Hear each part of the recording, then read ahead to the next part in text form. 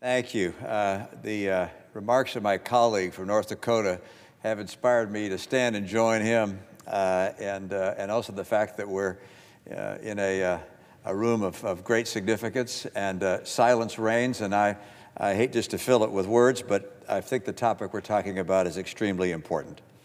I appreciate the good senator's support and effort in helping craft this legislation, this bipartisan legislation to improve our infrastructure in our country.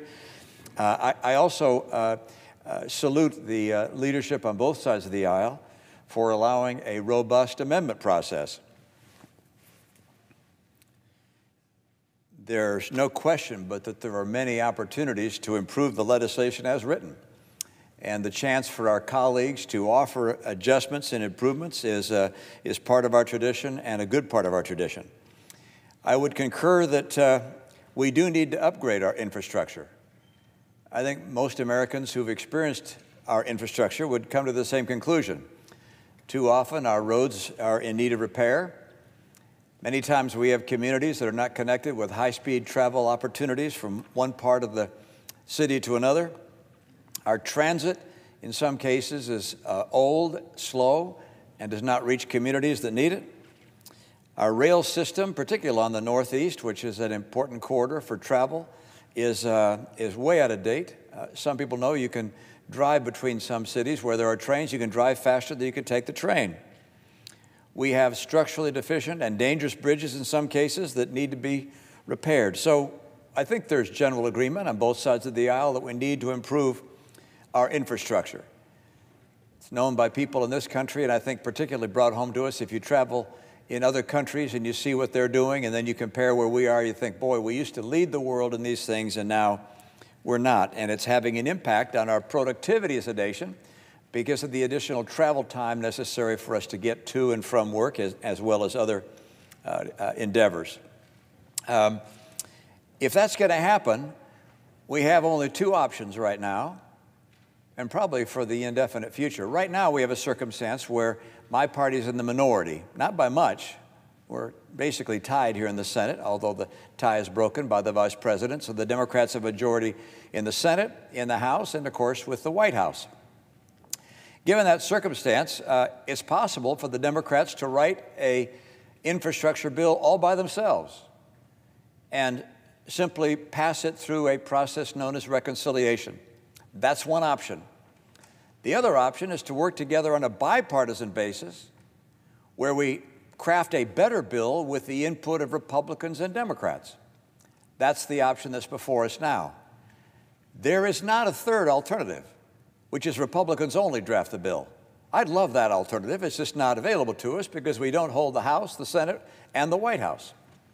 So we have two options. Do we want our Democrat colleagues to draft a bill all by themselves, or do we want to work together with Republicans and Democrats and fashion something that's bipartisan? Now, I note that when you work on a bipartisan basis, there are some things the Democrats will want to include that we Republicans would rather not have there. And it's obvious that that's the case. I'm sure that's the case for the Democrats as well. They'll see things that we've included that they would just as soon not have there.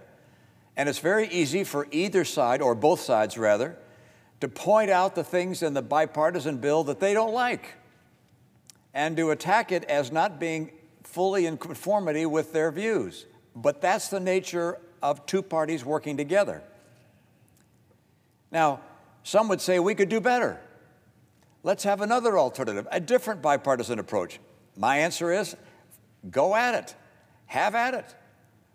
No one's keeping people from working together. If they want to come up with a better piece of legislation, boy, I'd be anxious to see what it is. But in order to get a bill passed, it must be acceptable to Democrats and Republicans. And that's unless, in my party, we're able to have all Republicans in the House, the Senate, and majority of the House and the Senate and the White House, which we don't have at this stage. So again, the alternative is if you can come up with a better bipartisan bill, do it.